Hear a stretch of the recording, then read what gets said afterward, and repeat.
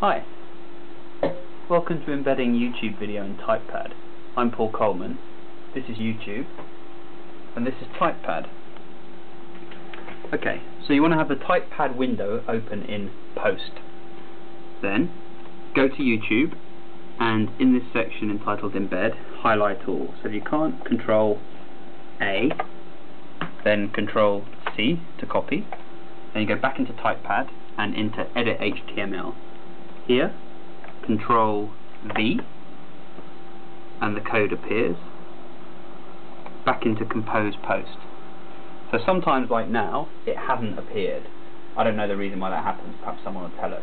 What you need to do if that happens is type test, go back into Edit HTML, then underneath test, Control V again, paste it back in, and then go back, and the video appears, and you can simply delete the word test. Now, an important point that Mr. Ben Terrett taught me is if your typepad page is set up to standard size, often the YouTube video will slip off the back. So what you need to do is change the width to 360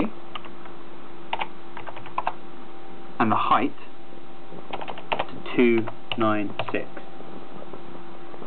Then go back and it will be the right size. As you can see, I've chosen Margaret Thatcher talking about the sinking of the Belgrano, but really you can choose anything you like. Okay, Dad, so that's how you embed YouTube video in typepad. Then you just save, that's it, goodbye, take care out there.